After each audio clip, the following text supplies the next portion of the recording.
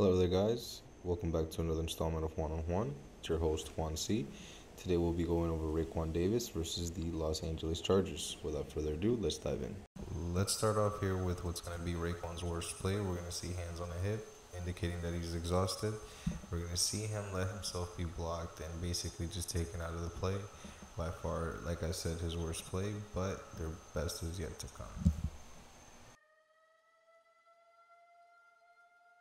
Every week we keep seeing more and more plays like this where he takes on a double team and still goes in and able to make the play. Let me introduce you guys to a locked in Raekwon. Look at the brute strength and engaging the O-lineman, and while being in control, identify where the runner is and go and make the tackle.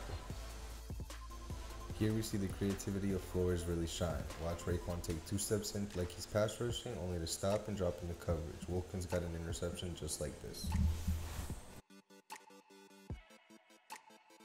These must have been the plays that had Coach Flores dancing up and down draft night. Watch him take this double team right at him and destroy this play single-handedly.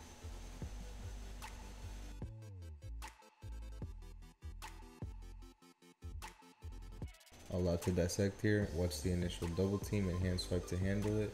Raekwon occupies 2 and sets up a landing for the loop around to pressure Herbert.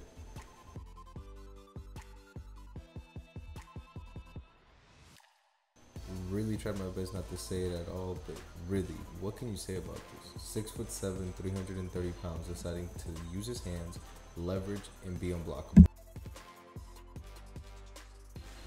Last week, a play that really bothered me was similar to this, except that Raekwon decided to not take a no for an answer here.